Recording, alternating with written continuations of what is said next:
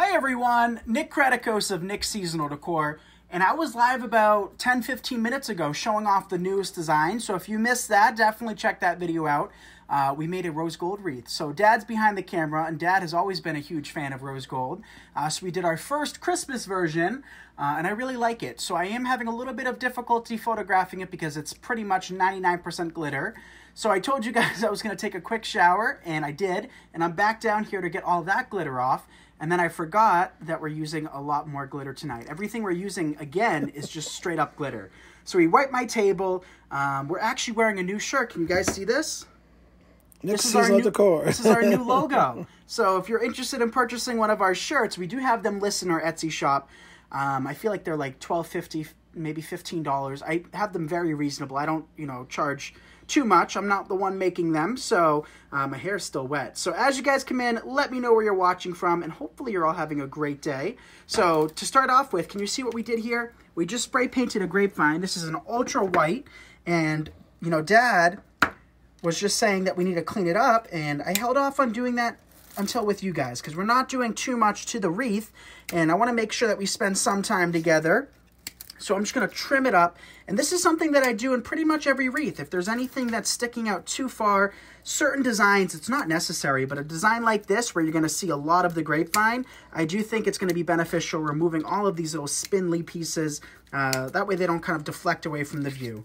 We also have this big piece right here, and this piece is actually very important. We don't want to cut all of these big twigs out, because those are actually what keeps our wreath together. So be careful when removing those big, long, thick pieces that kind of weave in and out of the wreath. All right. Hi, everyone. Welcome. So now let's work in our stars. So these came from Hobby Lobby. And what we're going to do is we're going to just trim them up. I'm going to see if we can pull some of them off like so. And sometimes it's difficult, sometimes it's easy. It just depends on each project. So just pulling them off. Those are kind of cool, Nick. Aren't those cool, you guys? Yeah. We don't do a whole lot of glitter for 4th of July or just patriotic in general. But, we got to mix it up. I know some of you guys love glitter, and I don't want to just, bore you with every design. So we're going to try to mix it up tonight. That's our first spray. Let's break down a couple more. As you come in, if you don't mind hitting that like button and share button, we would appreciate it. It helps us reach more people and hopefully inspire them. But these were $3.99, 40 off from Hobby Lobby, and I picked up 8 of them. I don't think it's going to take 8 for this project, but I know it's going to take at least a minimum of, 3, if not 4, if not 5, because I want to make this wreath look really cool with, again, nothing but stars. All right, what was that, 3? I think that was 3. No, that was 2, wasn't it? 2, yeah. 2. All right, let's break down 3, and then we'll work in these 3, and if we need more, we can cut in some more. Okay. Another hot one today, guys. It was in the mid-90s again. Yeah, the nice thing is upstairs is currently 89 degrees. I just checked the thermostat. Unbelievably hot in this house. Cold showers are definitely the way to go when living in the Kratikos household. So we're going to work in these stars now. And another thing I'm going to make sure to do is to have all of the back sides facing towards the back. And you might be wondering, well, what the heck is the front side and the back side? So we put all of these stars towards the front. Let me show you an example of what the back would look like. That's the front of a star, and that's the back. See how you can see that pole? Yep. I don't want to see that pole sticking out. I want it to be nice and clean and even. So we've been averaging about 2 grapevines per can of paint. We do a nice thick coat on them. Nick does a thick coat, too. I do a thick coat as well. When Dad does it, you guys got to yell at Dad. I just did it last week. Oh, he did 1 grapevine last week. All right, 2. 2. Dad's got to step up his game. I remind him every day, and one of these days he'll pick it up. But what do you guys think of the new merch? Dad laughed at me when I said that came in the other day. The shirt. We also started making some coffee cups. I'm a big coffee drinker myself, so we just got our coffee cups in. We got a sweatshirt in for when it starts to get cold out. We also got different versions. We got a white one, black one with our new logo. So this logo we created, I want to say, gosh, a couple months ago at least, right, Dad? Yeah, I think so, yeah. A couple months ago, and we just started getting our products in. So I would love to take a picture of the whole family with all of us wearing these shirts. I think that'd be so cool. So just opening up those stars, making sure the back is facing the back. This is going to turn out really cool, you guys. It is. It's a perfect backdrop, too, painting the grapevine that color. Yeah, so I didn't know if I wanted to paint it white or if I wanted to paint it blue or red. The only issue is painting it blue or red. It is going to stand out a good amount because we don't have any glitter on it. So I do think glitter, if you spray painted it, you could buy a metallic spray paint or just cover it in glitter. I think that would be a nice effect. We haven't tried that one yet. Yeah, we haven't tried that, so that's something we'll get back to you on. Yeah, this year's going to be a year of first, and we've been saying that for a while now, you guys. I really want to try tons of different things. You know, yes, this is my business, but it's also my passion and kind of, a business and hobby all in one because, we get so much enjoyment out of it and trying different things and keeping it fresh and new and exciting. And I see we're over 400 viewers. Thank you, guys. Keep those likes and shares coming. All right. I guess we did good coverage with just 3 of them so far. This is going to look cool. I think so, too. What do you guys think of that? Show some love if you think that's going to turn out cool. Again, making sure the stars are facing forward. I mean, you don't have to be as critical as I am, but that stuff bothers me if I can see those little sticks sticking out. And we can bend them all to shape after the glue solidifies. Okay. How do you keep your work clean from glue strings and glue bobs? It's the way Nick twists it. Yeah, that's one thing that can come with practice is the way I, scoop my glue. So I can use my glue like it's acrylic paint at this point in time, you guys. I use scrap skewers and sticks to just smear hot glue everywhere that I need it to be. And that just comes with practice, like I said. So the more you practice with your glue skillet, I mean, even just taking a scrap stem, swirling it, seeing if you get any glue strings, and then if you don't, just continue with that motion. So just keep trying it, and you'll definitely get no glue strings eventually. I've heard a candle, a wax candle has helped a lot of people. I've yet to try that, so I can't speak on the candle method, but apparently you just stick a tea light candle. You know what a tea light is, right, Dad? Yeah, yeah. A little tea light candle, and apparently that just keeps everything, from getting glue strings. I don't know. I haven't tried it. But that's what we got with 3 of them. And again, $4 each. Let's work in some more. Hey, Vicky, nice to see you. Hi, Jean.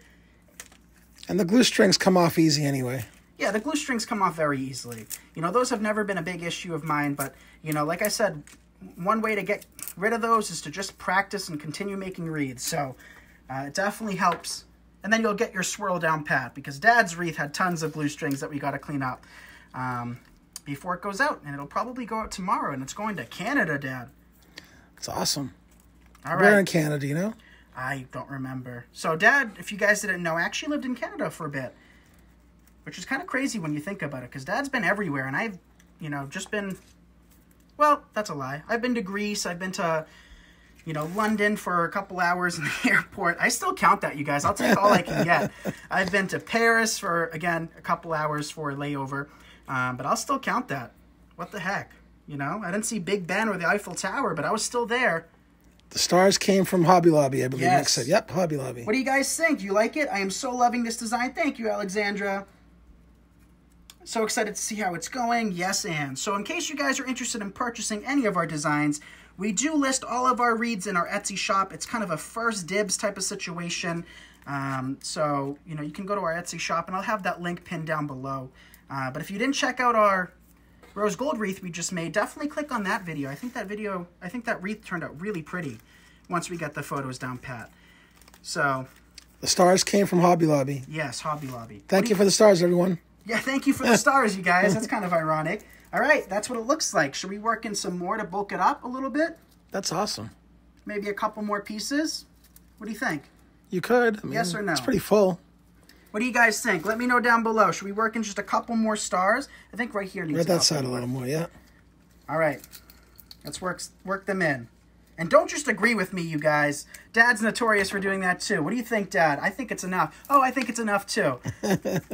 So Marianne loves it. Marianne loves it? That's good. Lee Hamby says, so happy to finally be a member of Nick's exclusive wreath community. I know, Lee. Congratulations. No, I'm kidding. Welcome. We're so excited to have you. Yeah, so Lee, stay tuned. We have so many things that we're working on. And for those of you that are group members, we did do a group walkthrough. For those of you guys that are new, it's the first pinned video in the group. And I think it's going to be very useful kind of explaining how the group works and operates and, so on and so forth. And also make sure you have all of your notifications on. I don't want you to miss a single thing. You can just separate them out like that, making sure, again, the front of the star is facing upwards.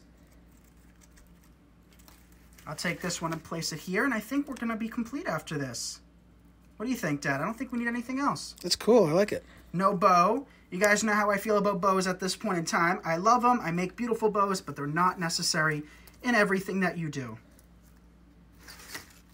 Oh, here's that piece I was looking for. Right in front of me. All right, so we'll take this piece, and our final piece will sit up here. And then we can bend all those stars and adjust them and get them to our liking. I don't want to save just 2 pieces, Dad. What the heck? Might as well use them. Work a little more. Are you going to put a bow on this one? So great question, Jane. I think I just answered that. Yeah, we're not going to be adding a bow to this.